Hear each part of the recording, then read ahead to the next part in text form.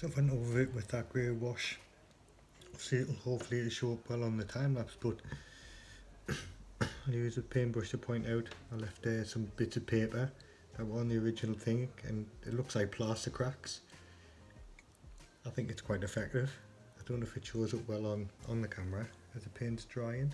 As you can see it there, as if the paint is cracking. The paint is drying still, so it is a bit of variation in colour. But I'll bring you back when it's dry.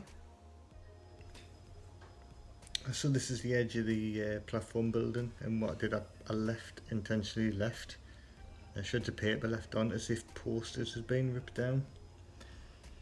So that's obviously where it's drying, the grey, and I wanted it to look like an effect on that side, as if it had been ripped down like old post-war photos.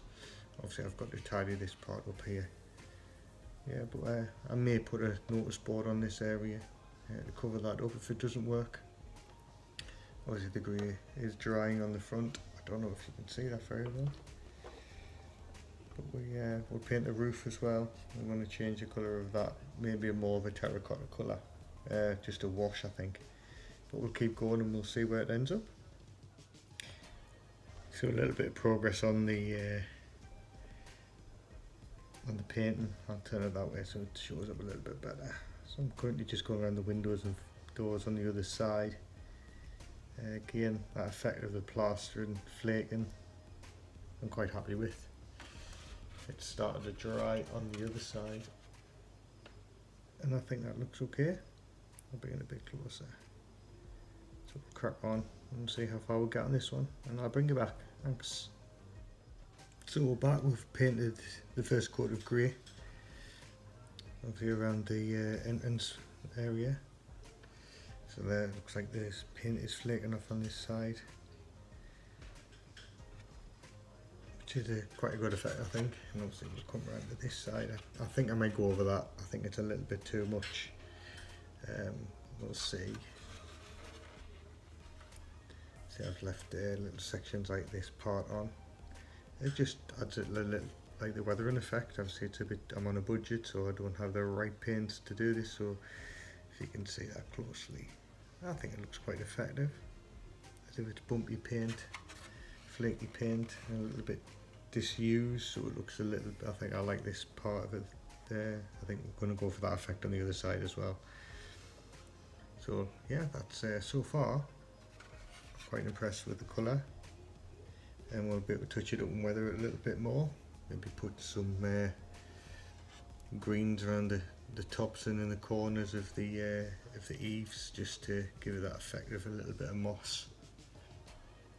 Maybe on the tops of these parts. I need to change the colour of these. I think I'm going to go for a darker, or maybe a lighter grey to go around the doors frames. But yeah, it's coming on. We'll get there. So I'll bring it back, and I've mixed up a darker grey. Just check that pot. A darker grey to go around the windows and doors. Obviously, I think I need to tone these doors down a little bit.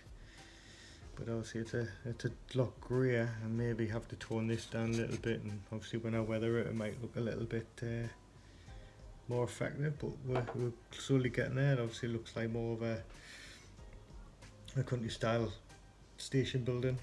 Hopefully that's the look I'm going to go for. But thank you very much for checking it out, and I'm going to do a part 2 where we'll fix up the roof, do a lot more to do with the roof, the chimney pot. Maybe try and put a bird's nest on the roof of the chimney pot. Something I was thinking about. I'm going to fill in around the bottom edge of the station building there. Maybe do something on the platform. Maybe put posters on the walls here. But it's a work in progress, and we will get back to it in another episode. So thank you so much for tuning in. If this is something you like, please put a like on the video, subscribe, comment, and I'll catch you all in episode 2.